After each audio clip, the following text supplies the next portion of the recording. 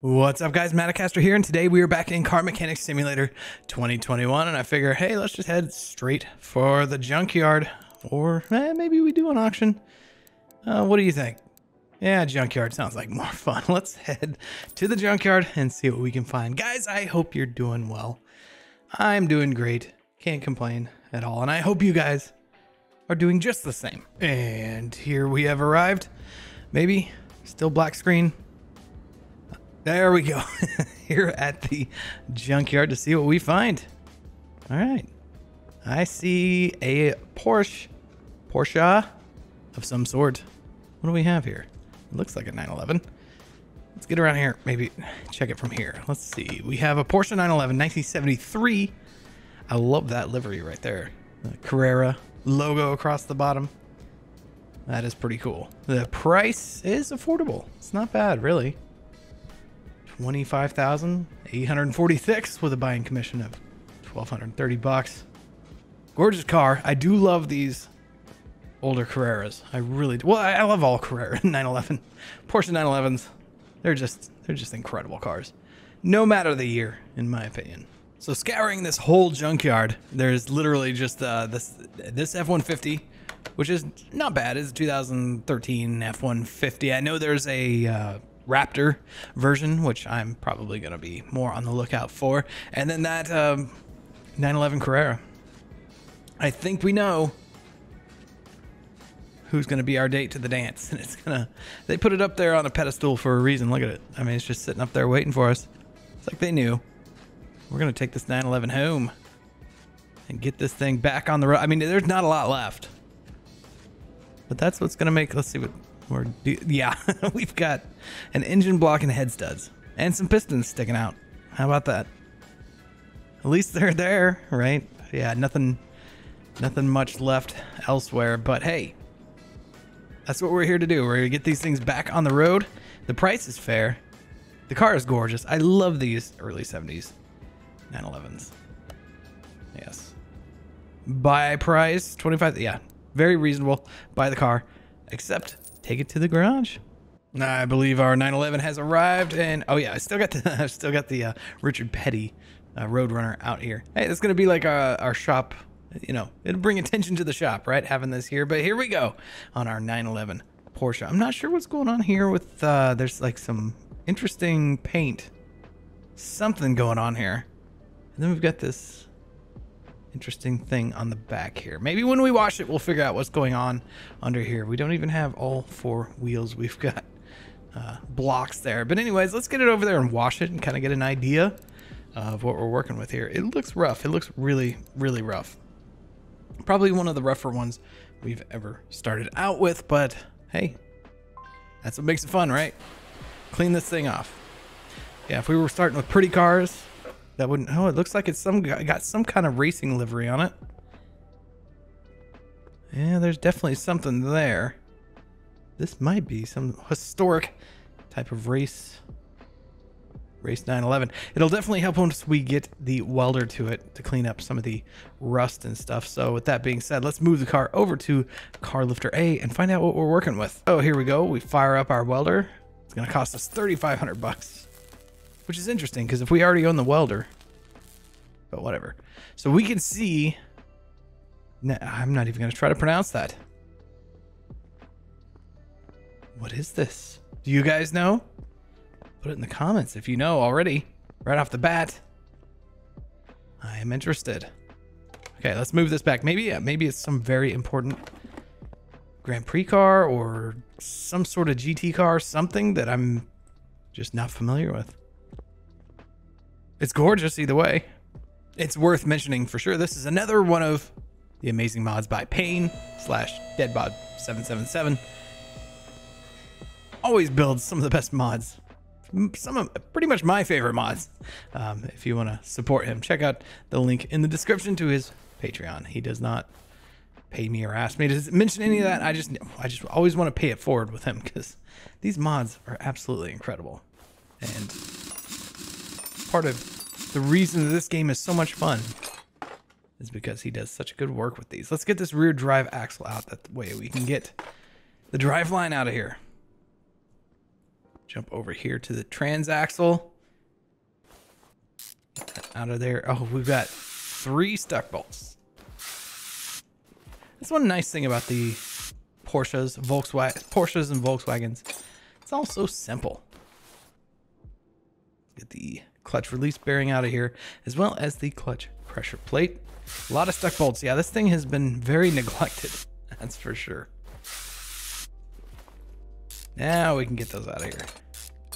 I think we'll be ready to pull this engine out once we remove the clutch plate and the flywheel. This is going to be a fun car. What amazes me is this engine still had oil. A little bit, just a tiny little dribble. And we can move that back where it is. The big question will be, does the cherry picker know to go to the front or the back? Does it know to go to the back, or will it go to the front to pull this engine out of here? Let's grab this, move the equipment over to car lifter A. Oh, it knows to go to the back. Very nice. All right, let's pull the engine out and see what we're working with. There was not a lot left, it looked like. We'll put it on the old engine stand here. There we go. Yep, that's the one we want. Yeah, there's just very, very little left of the 6-cylinder Porsche. Nice. All right, let's pull this thing apart. I have not pulled one of these apart yet in Car Mechanic Simulator. I have not done any boxer engines in any of the Car Mechanic Simulator games whatsoever. So this is going to be kind of an adventure for me. That just pretty much opened everything up, which is very nice. Quite handy. And then can we just pull in? Okay. Oh, we can pull the rod caps. Okay, I see. The opposing side rod caps. That makes sense. Got one there. One there. Yeah, these pistons look terrible. Absolutely shot. And are they just the regular? I wonder if they're just the regular piston with piston with conrod. Okay, so that carries over. So now we can pull these pistons out of here. 1, 2, and 3. Then how do we get these other ones out of here? We're gonna learn together on this one. Maybe crankshaft bearing. That's the only thing that's letting me pull out of here. We've got the crankshaft bearing, that one. Let's sneak in here, grab this one. That comes right out. There's a third right there. Then can we remove, yeah, there we go. We can remove that block. And then we've just got a floating crankshaft and pistons. Interesting. But at least we can now get to the rod caps. It's going to make for an interesting rebuild. I've never quite seen seen it done like this. Okay, pull this apart and get this last rod cap off. Spray that one. Then we should be able to remove the pistons. Right there, and right there. Now we can remove the crankshaft and go to repair what we can and replace what we can't. I'll do a couple here.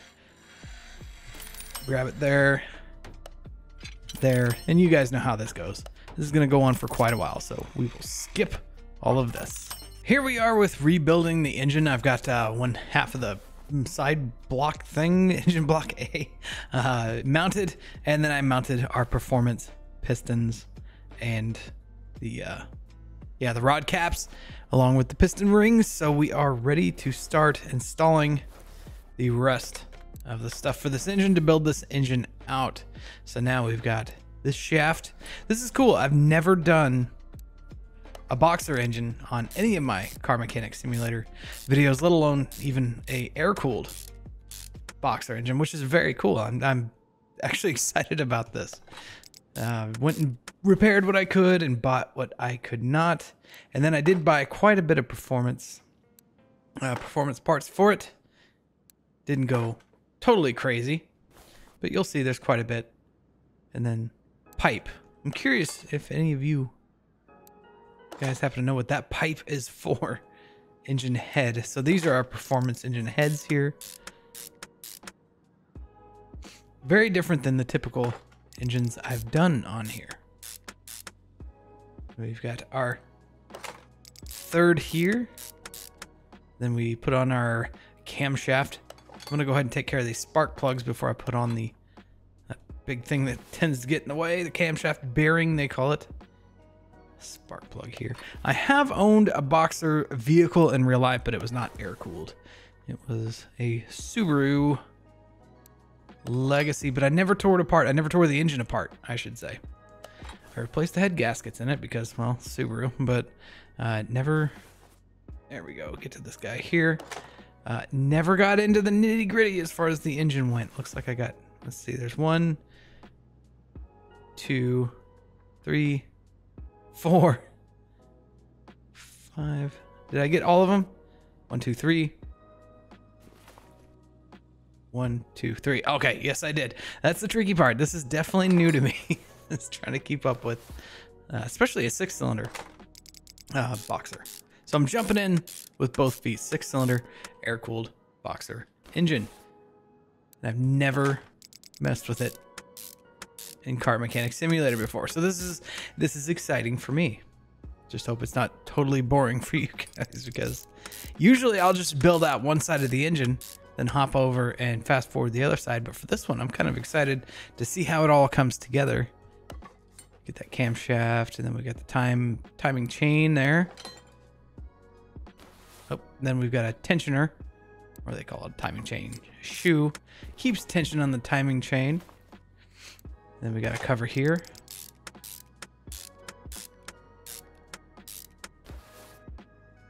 Ignition distributor.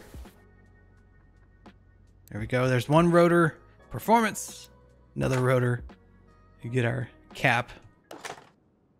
Another cap there. There wasn't a performance option for these caps. Of course, we got to get these annoying little clips.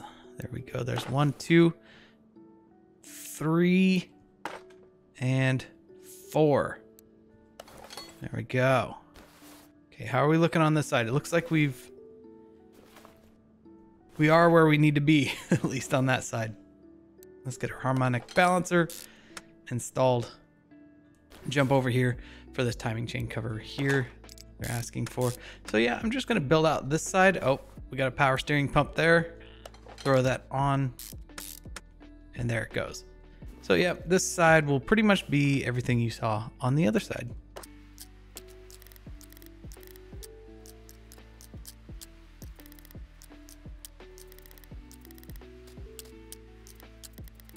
And that looks like everything done on that side, just as we did on the other. And now we've got the engine. It's like the little air-cooled distributor, little, what do they call it? Engine block cover, as they call it. Intake manifold. Performance version.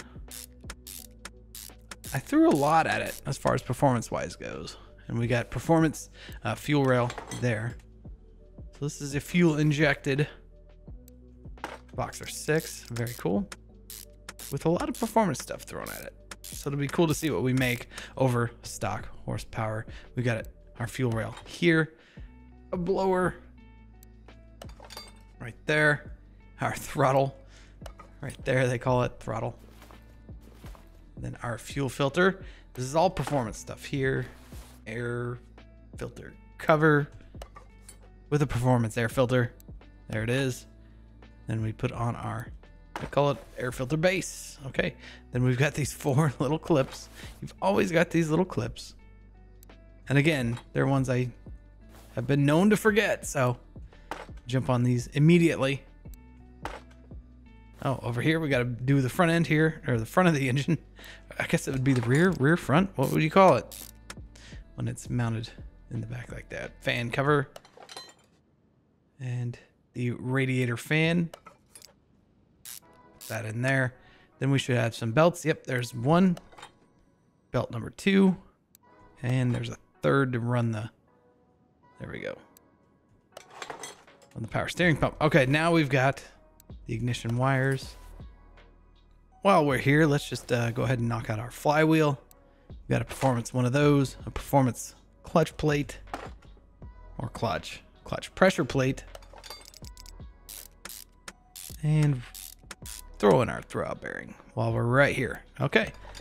I believe that looks to be complete. Let me see if there's anything highlighted that I missed. All the clips seem to be there. This actually looks pretty cool. This is a pretty cool looking engine. That was fun to do because I had not done one of these yet, as I've already stated. So that was really cool. I dig it. And I'm looking forward to doing more because I bought all the Porsche DLC and stuff. So it'll be cool to do more of these. And even some of the modern ones would be a lot of fun to do. The water-cooled ones would be fun to do. All right, so on to our very rough Porsche. So I figure we move on to the suspension, start pulling that apart and see what we're working with. It should be pretty traditional stuff other than a transaxle type of setup. So I'll be excited to see what this turns out to be. We'll pull off the wheel and tire set here. I'm sure we have disc brakes. Of course we do. Pull that off. Brake pads. Get this the brake disc off. Wheel hub cap. Get that bearing out of there. The wheel hub. Luckily nothing stuck there. Front axle knuckle cover. Yeah, this is looking pretty traditional. Kind of expected it would be. That one's a little bit stuck. Go ahead and take our front shock assembly out. We can grab our outer tie rod. There we go. Get a decent amount of this is stuck pretty good. And then our inner tie rod. Grab our front sway bar end link. Then it looks like we can grab our lower suspension arm. Stuck fastener there. That one's fine. That one comes out good. And then we can pull out our front steering knuckle. And that is pulled apart. Looks like a lot of this back here has already been pulled apart for us. Yeah, there's going to be a lot of figuring out how to rebuild this one. But let's pull apart what we can. Get our brake pads off of here. Brake disc out of the way. Wheel hub. Oh, I was kind of expecting some stuck bolts for this. Rear axle knuckle cover. And then that is that. All right, guys, that is the suspension torn apart. I will go ahead and pull this apart. You don't have to watch it. I'll see you on the other side. I feel like I'll never stop mentioning how cool I think it is that they added a brake rotor lathe into the game. This is just so cool. Get these old brake rotors back into shape. I'll take that one off and throw our next one on. Yep. I just think it's the coolest thing. Time to move on to the suspension. We'll start with the front here. Mount our front steering knuckle. Get our upper suspension arm. Of course, with all the rubber bushings, as always. Can't forget those. Do our bottom suspension arm. Get that mounted and ready for our shock assembly. We'll go with next. There it is. Ready to go. All put together, then might as well throw in our steering rack. It'll be handy if we want to add our tie rods and then our front sway bar with our front sway bar end link. You go on there, and then we'll take care of this inner tie rod and our outer. There it is. And then we can take care of our front axle cover, front wheel hub. Bolt that in. We should be ready for our bearing. There it is. And then our wheel hub cap and our brake disc that we restored on our lovely brake lathe over there. I still get a huge kick out of that. I think that's one of the coolest things they've added to this game. It'd be cool if they added more to that. We'll take care of our wheel and tire later, but it looks like as far as the front suspension goes, that is all taken care of. We've got all our rubber bushings in the K-member. Looking good. Onto the rear suspension. We will put our, yeah, it's already showing just a crankshaft there. We'll put our engine in a little bit because this is all going to connect to the transaxle. Rear axle knuckle cover. Throw that in. Our rear wheel hub B. Take care of that. Got another bearing that needs to go there. And oh, it looks like we leveled up. We leveled up to 16. How about that? Nice little bonus right there. We get our brake caliper on there. That's always nice. Maybe we unlocked a perk or two. We'll have to find out. Bottom suspension arm with our rubber bushings there. And the bolts attached and our shock assembly. There it is. Now we can do our upper suspension arm.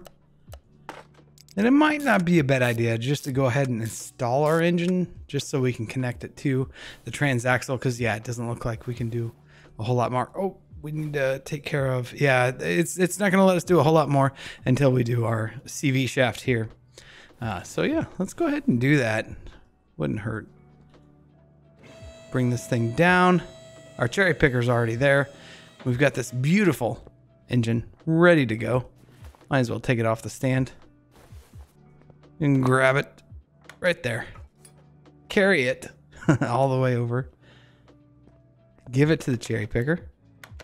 Yep, install our engine. Looks like 100%. So this thing can go right back to where it came from. And that looks gorgeous all tucked in there. Quite nice. But we still need to do something about all this rust and whatnot. But now at least we can connect our CV shafts to the transaxle. It looks really, it looks really cool in there. This is fun doing the first air-cooled engine I've done here. So now we can move forward with connecting everything. Oh, I should probably put the gearbox in. That's going to help a lot. Here we go. There it is. And we were not able to repair this gearbox, so I will need to replace it. And what I'm guessing is with the amount of horsepower or the amount of upgrades I put at this car, we're probably going to need to just go with the upgraded B6 M64 gearbox. So there we go. Went and grabbed it. Installing it now. So that way we can at least tune the thing if it's out of control. And there we go. That is now installed, and we will take care of the wheels and tires here shortly. But other than that, I'll just build out the other side. Replacing the relays and the fuses. We got quite a few relays that we're missing, which is fine. It's always nice to replace these anyways, especially on a vehicle this age. And then we've got a few fuses down here. This one, and we've got a Type C there. Now we can put our fuse box cover on. We should be good. Battery installed there. Fuel pump, about a performance one. Let's install it here. And now looks like this should be good. Might as well, while we're here, remove our brake. There we go. Brake servo cap to be able to put some brake fluid in there. We do want this car to stop. It's going to be fast, so we want it to stop. So might as well put some brake fluid in there, and there it goes. Well, I went and bought all the body parts that were in pretty rough shape because I'm still not at the point where I can repair them. I'm getting there, though. And when I went there, I went a little crazy and went for a wide body kit. And it actually, I mean, I think it looks pretty good on this. It might be blasphemy on a classic Porsche, but I think for this car, this particular car, it looks pretty good. I love the wide body. It's going to be tricky finding wheel tire combo, especially for the rear, that might look good. But I think I'm going to experiment with the front. I think I found a combo that might work. Because, man, I think this really looks good. And once it gets painted, it's going to look much better. Let's go ahead and mount what I bought and balanced. I haven't done this. This is a 245/60 R15. So the 15 is kind of keeping with the traditional style. Some pretty tall sidewall. Yeah, I mean, I think that looks good for the era. It's tucked in a little bit, but not to the point where it looks ridiculous. We're definitely at, no, I think that looks really good for the fronts. That actually, yeah, looks really good for the fronts. We're going to have to get pretty aggressive for the rear because look at this. Yeah, that sticks out quite a bit further. But for the fronts, I think this really works. And with the taller sidewall, yeah, it does definitely kind of fits of the era. This wide body kit is absolutely fitting of the era as well. I think it looks really good. Doesn't look out of place. I definitely want the plaid interior on the doors. I love the plaid interior on these era Porsches. Yeah, I think that looks good. So now we're just going to have to find a comfortable and a very complementary set of wheel tire combo for the rear. So here we're going with a 305/55. I think that might be a good balance for there. We're about to find out. Speaking of balance, take it over here to the balancing. Get these tires balanced. Oh, this one looks like it's going to be pretty easy. Indeed it is. That is balanced. The moment of truth. Let's go ahead and balance this. We'll go star pattern. Oh, that one got away from me. Still close enough. Why not? That looks wimpy. We're gonna go. I'm gonna have to go wider. That's for sure. But we learned. So I had to jump up to 17-inch, which is the front, or 15-inch. 17-inch rims just to get any wider. This is the max at 335s. We'll see how this fits. If it doesn't look good, well then that's going to be tricky because I can't get much wider than this. Hopefully it looks decent. Because I want to kind of keep it of the era. Yeah, I could jump up to a much bigger rim. Oh no, that works. That actually does work. Look how much, if you can kind of compare the rear to the front, and still kind of looks the era. Oh yeah, that definitely works. Okay, yep, that's comforting. Okay, I was a little bit worried about that. So one thing I'm running into, it keeps telling me that the body is not at 100%. I've pulled everything apart, everything possible. As far as body-wise goes, I keep looking for anything body-wise, and I can't pull anything else off. So I'm confused at what it's telling me because it says I'm not at 100% even though I've replaced. We can go to my inventory here. All the body stuff is 100%. So don't know if it's a tiny little glitch or if it's something tiny that I'm missing. But watch this. I'll put everything back on and I'll show you. Okay, that is everything that I can see that the body would need. Yeah, anything that's missing would be highlighted. And then I jump over here to car status, body 95%. I'm not going to get too hung up about it. I did get a request on what to paint this car, so let's send it over to paint. Actually, let's do the dyno first. Here we go. We're about to find out what kind of power we made. Factory power is 222 horsepower at 207 pound-feet of torque. And I think we're gonna make quite a bit more than that. And looks like we did. 346 horsepower, 308 pound-feet of torque, which would be great in a car this light. This is gonna be a fun little car to drive around, that's for sure. Oh, I found it. I found it. It's just called car part number 1. It's the trim around the window. Oh, that was gonna drive me nuts. Here we go. This has gotta be it. Let's install it. I went with the chrome. Let's take a look. 100%. Oh, I feel so much better. I found that while I was trying to assemble the interior. So yeah, let's get back to the interior assemble. Oh man, I feel so much better about that. So that way then we can go on to the test path and get everything situated there. The alignment, headlights, that kind of thing. Yes, let's get this thing going. Figure out everything should be 100%. Yep, 100%.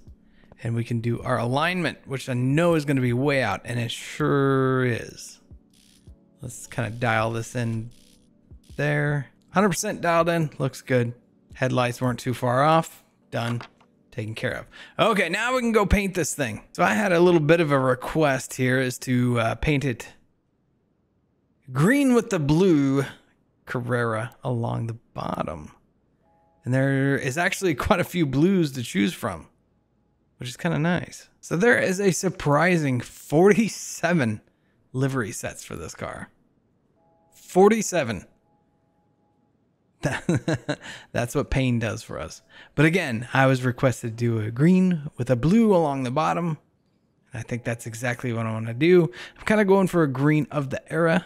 I might go a little bit darker just to make it fit. That's kind of cool, the green with the lighter green. That actually looks pretty cool. I like the sky blue with this green. Maybe go a little bit darker on the green. There we go. Kind of that more 70s, which this car is. Greenish with the blue. I think that works well. I really dig it. My only thing is the rear tires could go a little bit wider, but that's as wide as I could get with it looking, you know, decent. I mean, I could have jumped up to like 19s, but then this would have looked way off and terrible. But it fits, it works, and it's definitely of the era, I think. They didn't always have to come all the way out to the end of the wide body there back in the day, for sure. It definitely fits what it was. Okay, let's check out Amazing plaid interior, which works. Look at that green. It works so good. Looks really good out here in the sunlight. Really digging it. Really dig this green. Double check. 100%, 100%, 100%, 100%. Everything is good to go. Let's take this car. Where should we take it? Should we try to top speed run? See what we get out of it? Might as well. And here we are inside of our Porsche 911 Carrera. Let's see what we can do with it. I'm going to lightly get on it. There we go.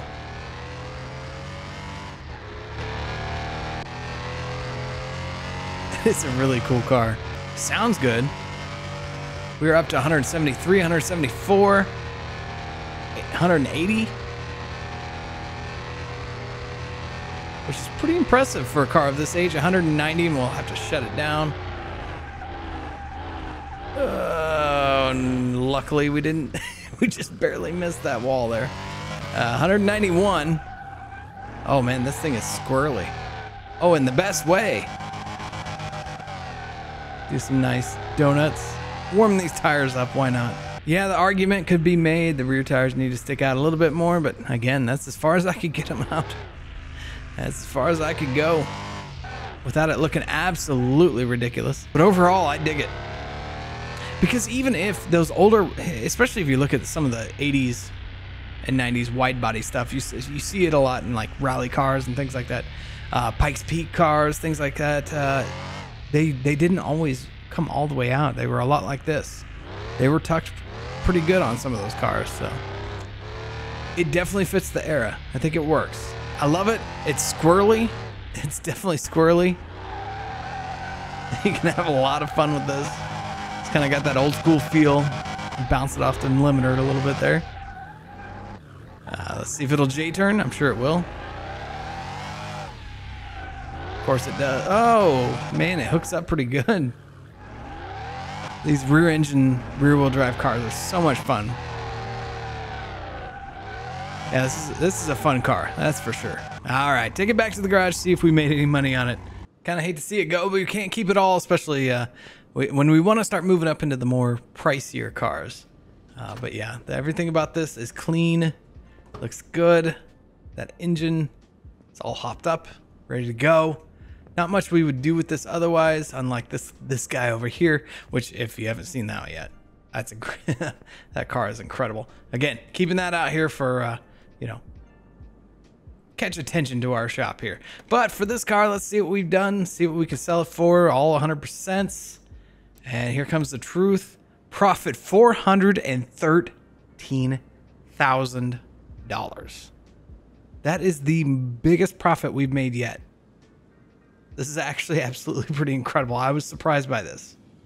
The sell value is $438,854,000. This is definitely gonna, we're gonna sell it. There it goes right there.